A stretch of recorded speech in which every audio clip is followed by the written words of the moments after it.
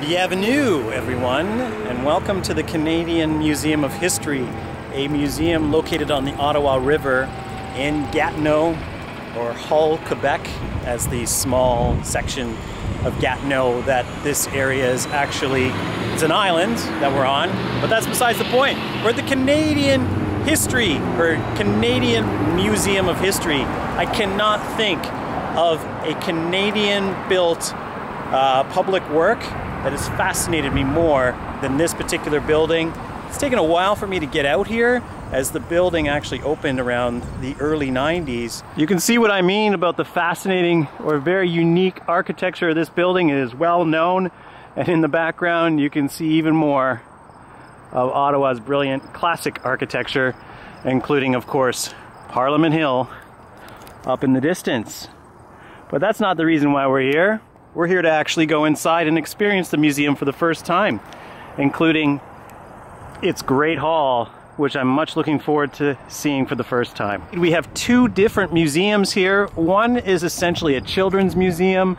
Another is the history of Canada. We're gonna go inside. We're gonna find out what it's all about. Just want to say hello to the staff that were very friendly in welcoming us for our visit today.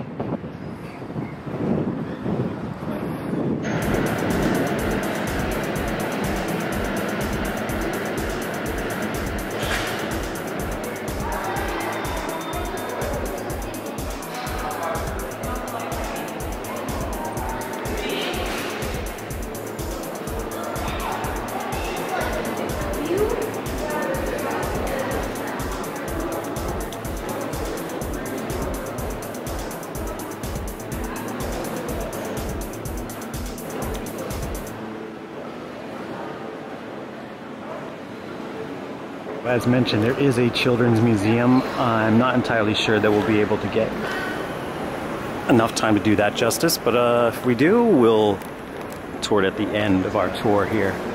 This is actually an IMAX cinema. This is the first time I've been able to see a full IMAX setup.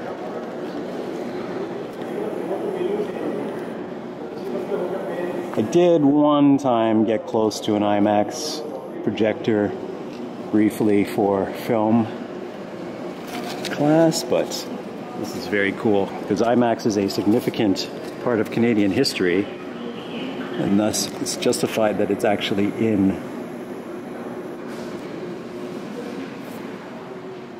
See the large crane that moves the projector into place.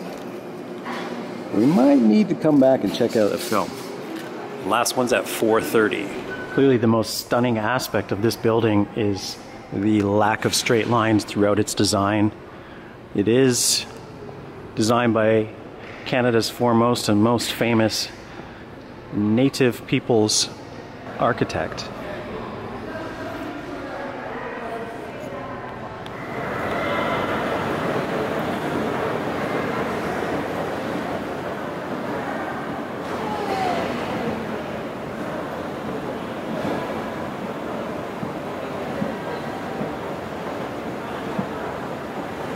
We haven't even gone in the museum yet, and there's just so much to marvel at here. It's just amazing architecture. What's going to happen is we're going to go to the top, which is the 3rd floor, and experience modern Canada first. So we're going to go in reverse of how this is actually constructed for you to see, so that way we can end at the Great Hall you see below. All right, so here we are, modern Canada, level 4. You see that this Great Hall roof experience just continues through the entire building from what it looks like.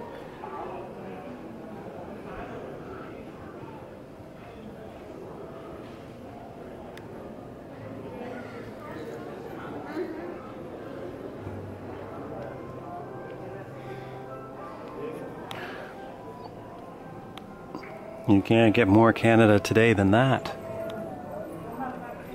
Pins. So we have some World Trade Center references. Definitely check out my New York State Museum vlog that was shot yesterday. An excellent, excellent museum in its own right.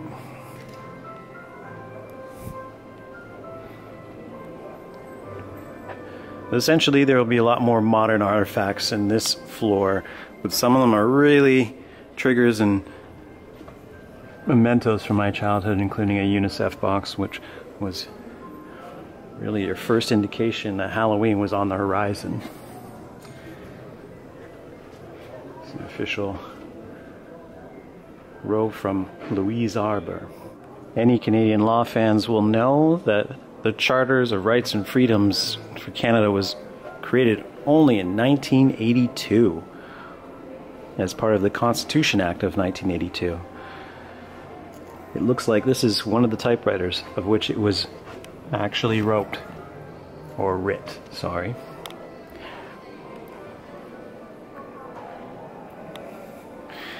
If you take first year law, you have to know this document pretty much. An election box, of course. Canada has a very complicated history with integration of all cultures and peoples. Thus the voting rights for many were not awarded until, to be honest, shortly before my birth.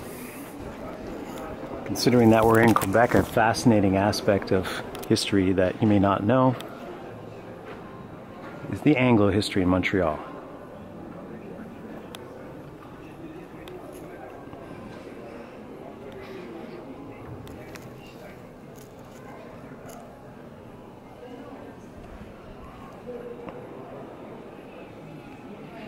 Is this subject too large for me to cover in this brief vlog?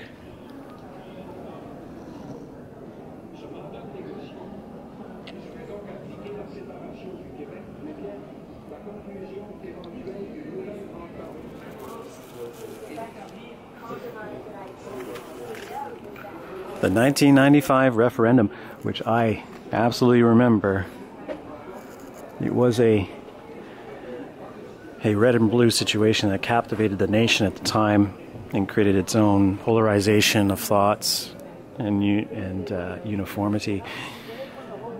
And by far my favorite prime minister, and probably will never be contested, was this man in puppet form. I long for the day I might meet the man himself. It would have been fascinating, obviously, to see what would have happened if they had been successful in separating, i.e. this museum would probably have to be moved, as it's in Quebec. Of course, there was an earlier movement for separatism, which was in literally a few... I'm not going to tell you when my birthday is, but it's pretty close. And the referendum of May 20th, 1980, led, of course, by René Lévesque. Les Québécois et les Québécoises sont appelés à dire si oui ou non ils donnent à leur gouvernement le mandat de négocier une nouvelle entente. We were really into that wartime rustic voting box, eh? Ooh, I just got Canadian there, eh? It's a very complicated history, as many people are not fans of the man who prevented the separation in the 80s. But he also was responsible for our Charter of Rights and Freedoms, countless amounts of public works that brought the country into a modern place and sort of solidified its place in the G7. That is, of course, Pierre Trudeau.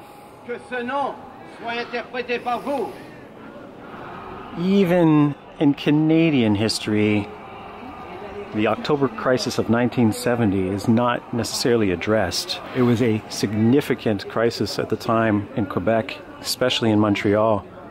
And what you see here is a bomb disposal suit and also a bomb disposal remote control unit. There's a lot to discuss about this subject that I obviously as well will not discuss. Pierre Laporte was found in the back of a trunk. And then, of course, you have Charles de Gaulle, which, if anyone knows the history of Expo, during his visit in 1967 in this colorized video, he proclaimed, "Vive le Québec!"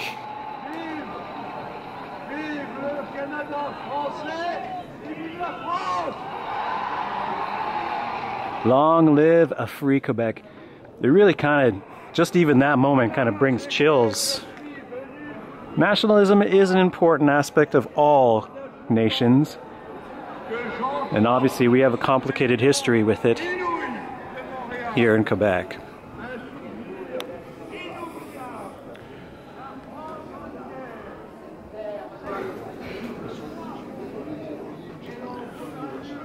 James Bay is a very famous, massive hydroelectric project. Quebec features a few of these, some of which I hope to actually visit in the near future. You can see the difficulty in actually doing so, considering how far these plants actually are, but I still do hope one day to get all the way out there. It seems like there's no clear sight of the end of my Quebec travels for this channel, so stay tuned, it may happen. It's a brilliant, we love public works, we love vast, large pieces of public architecture, and this is definitely one of Canada's finest. The Native Peoples section of the exhibit. The Supreme Court, which we hope to actually visit next.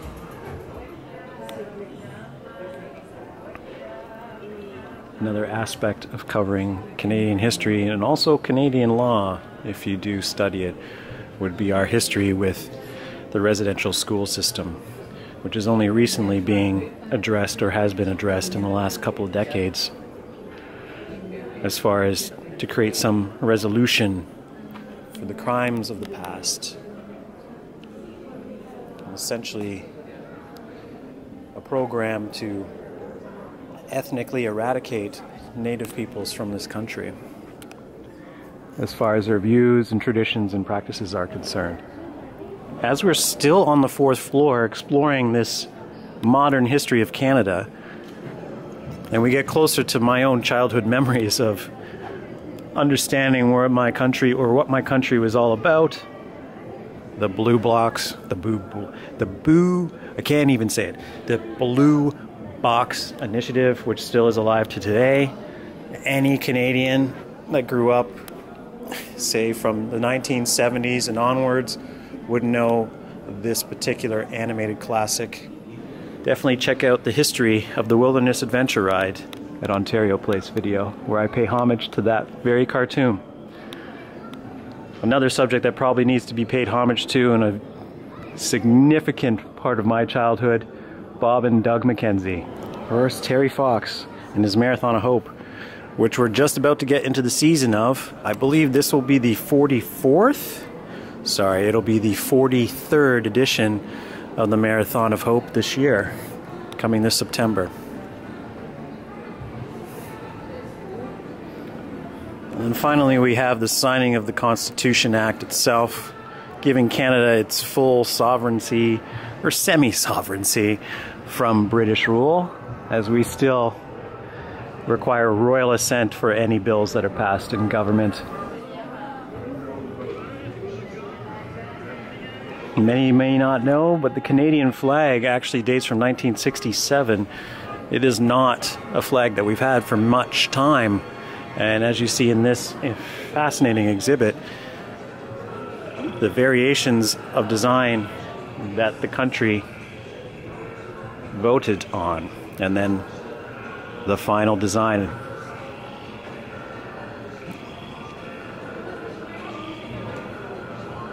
This is the handmade flag and one of the originals. You may recognize this music in the background as the Expo 67 National Film Board film plays. Why? Because Expo 67 is a major point of discussion on this channel. And we have some original Expo 67 artifacts here to enjoy. In this stereo cabinet with its very unusual speakers. Clairtone. You can see all the like different inputs, really just set so ahead of its time at the time. Of course, this is a model of the original Native Peoples Pavilion at Expo 67 as well, which unfortunately is no longer with us.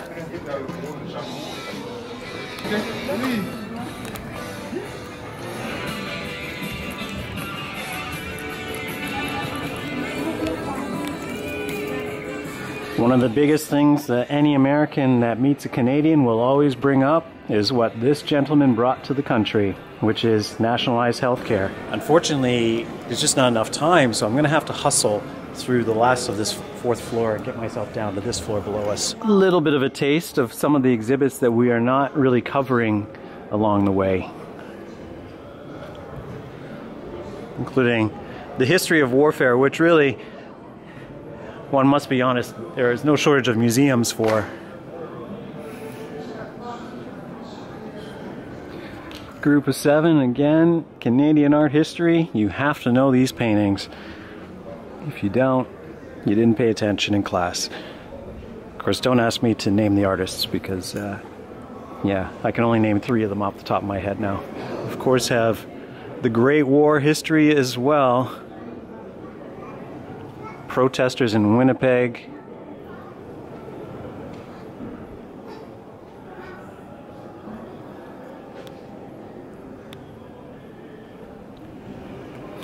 This would be the hub, or carrefour. I always thought that carrefour meant 4 corners, or intersection, but it's all the same, I guess.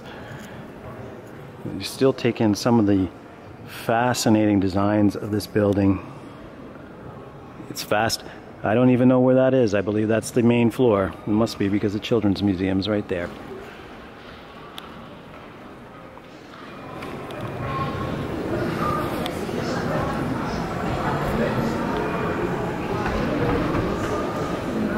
Now we go for a journey into Canada's history as a nation with Britain.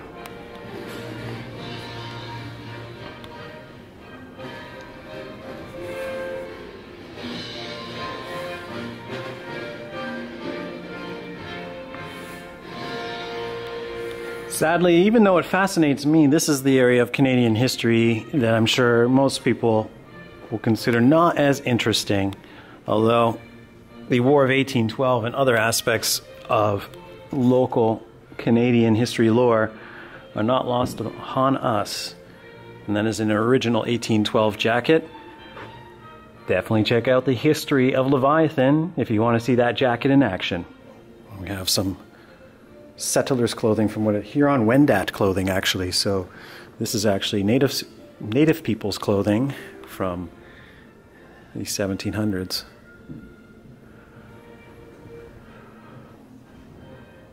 God fave the king.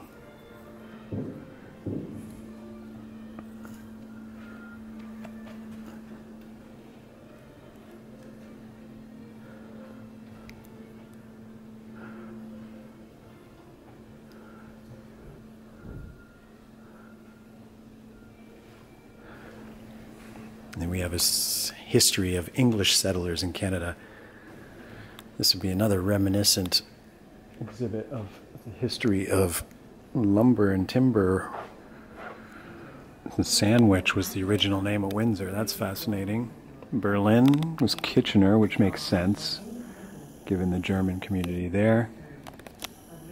Toronto, as I do know, was known as York back in the day. In fact, there's still an area of the town. I hail, as a matter of fact, from North York, or that's where I was born. Bytown, as anyone knows that's watched my Ottawa vlogs, is the original name of Ottawa.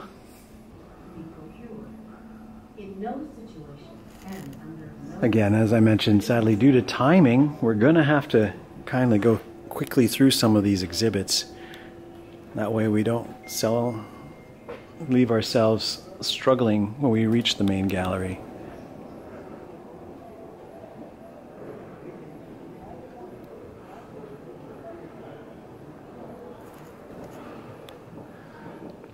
Confederation is, of course, probably the most important area of this museum. as it led to Canada becoming a nation. Spearheaded, of course, by the gentleman you see here.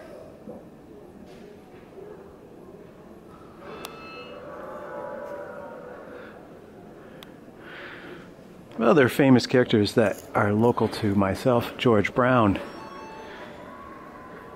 And of course, Georges Etienne Cartier.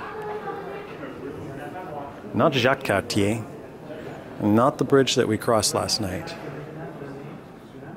Having seen fireworks in Montreal last night, we might need to go to Ottawa on Canada Day next year to see that display.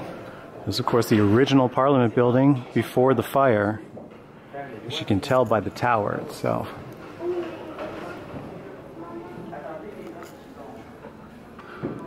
I will confess I'll probably be coming back to this museum on a separate visit just to take everything in, as I would love to look more into the history of these artifacts that they have here.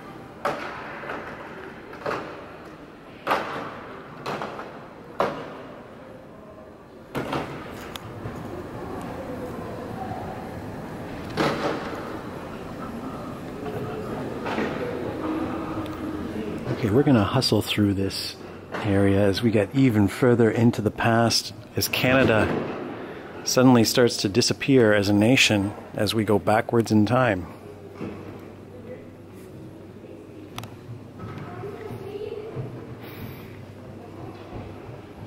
So you can see Canada is shrinking now, as Rupert's Land was the original area to one side. It was really a fragmented nation only 200 years ago. Not even a nation, as a matter of fact. Just a claimed territory at that time. This illustration depicts the capture and killing of Thomas Scott, one of many conspirators led by the Louis Riel movement at the time for rights for Métis. Unfortunately, it did not end well. This is Louis Riel here. We still have a house to go through, among other fascinating aspects of this display. So we're going to try our best. We still have another floor to explore. The history of the Canadian Railroad. I will say, if there's one thing that most people come to this country to experience, it is our Pacific Railway through BC and Alberta. I've met many people, including some fans of the channel, that have gone on that journey. I obviously hope to one day too.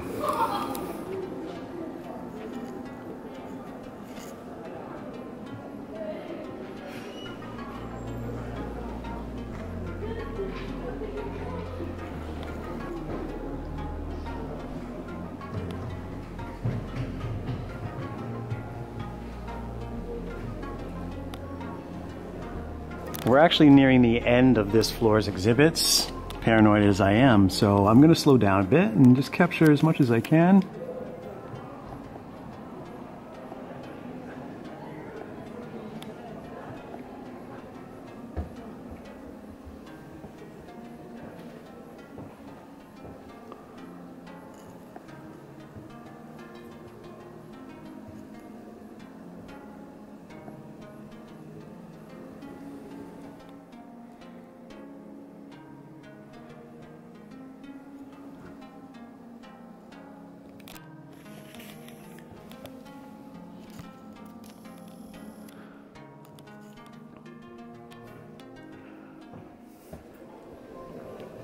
The city of Winnipeg. I misspoke, as clearly there is another gallery on this floor, and I can't stop, unfortunately, to give you what it's all about. So we're just going to walk through the origins and native people's history of Canada.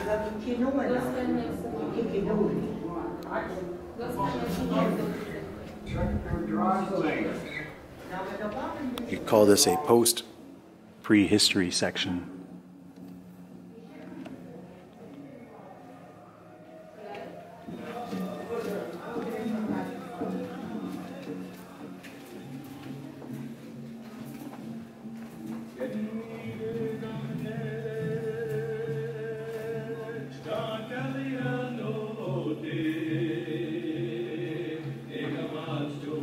faces follow you as you walk by, which is kind of cool.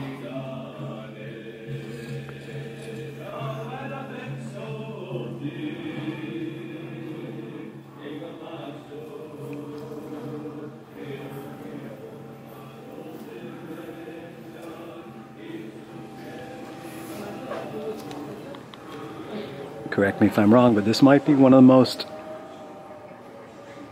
or might be one of the largest collections of Native peoples' artifacts that the nation has to offer.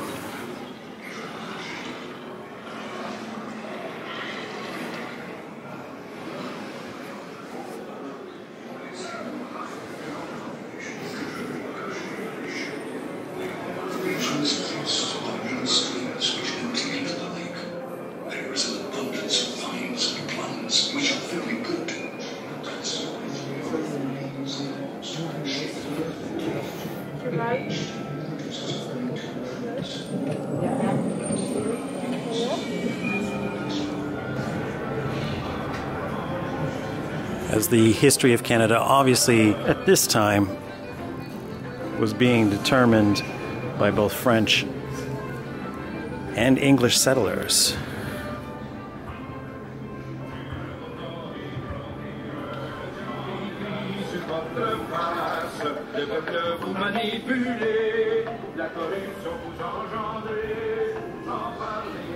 Regretfully, we have 20 minutes now left, so we have to get on our way downstairs.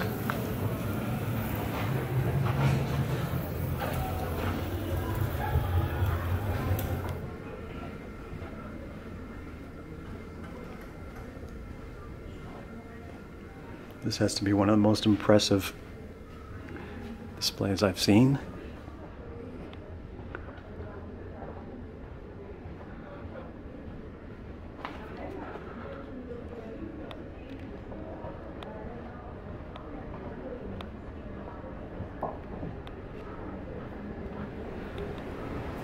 This building is remarkable.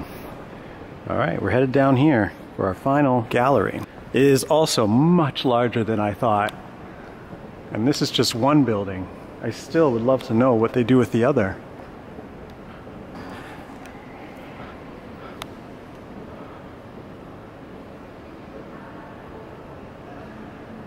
We're going to quickly go through the First Peoples Hall, and then we'll come back.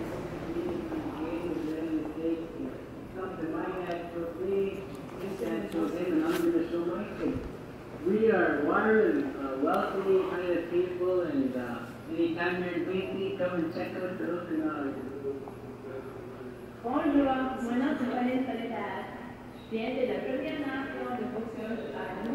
Forgive me for not affording the time necessary to give a full scope of everything that's going on in this very complicated, complex, and condensed and vast exhibits of Canadian history. This is easily a museum that you could spend a couple of days in just to take it all in, with the theaters and with as much fascinating history as there is to discover here. And as you can see, it keeps going. In fact, we're going to have to skip a room. The Bluefish Caves.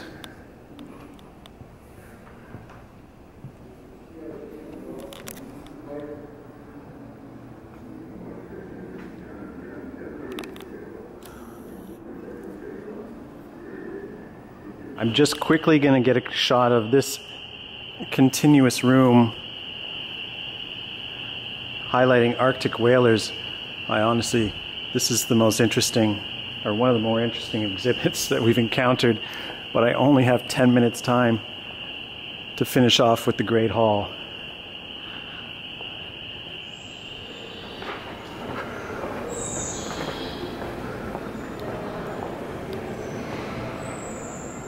The Great Hall, really what would be considered the masterpiece of this building. Again, I'm getting goosebumps for the second time in this exhibit. There's a very cool, immersive section here.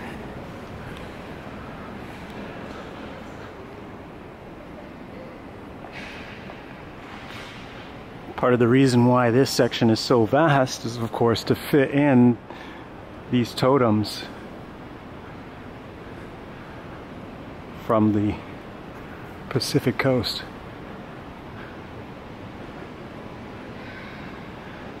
For those of you that don't know, this area is also used, or this room is also used for many purposes, including political debates, which some may recognize it from. We have 6 minutes left. I have just enough time to go up on this promenade and show you some of these exhibits closely before we head up the escalator and out of the exhibit.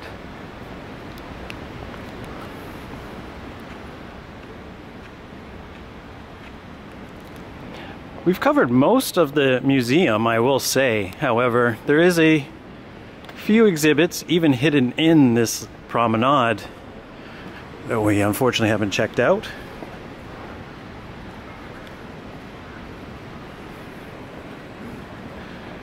See, I'm not entirely sure if there is anything inside these. There is. Oh my, it just keeps going, doesn't it?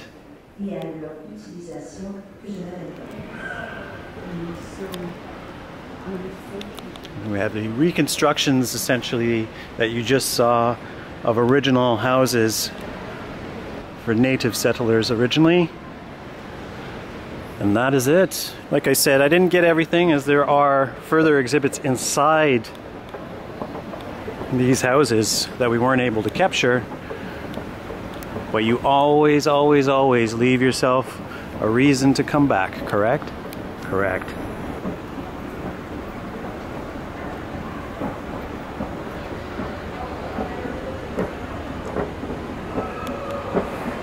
Just to solve this dilemma for what exactly the other building, which from its exterior is more recognized, this is the curatorial building. So yeah, that's where they build all of those exhibits that you just saw in this remarkable museum.